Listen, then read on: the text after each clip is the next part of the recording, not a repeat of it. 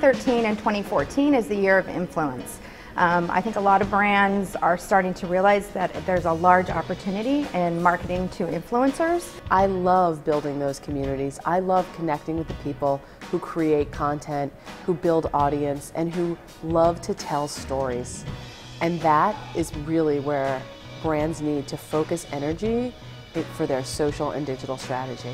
And not just sending out form letters and asking them to talk about your product, but to do it in a really, really smart and strategic way, to build relationships with people and individuals that really yield results unlike anything else.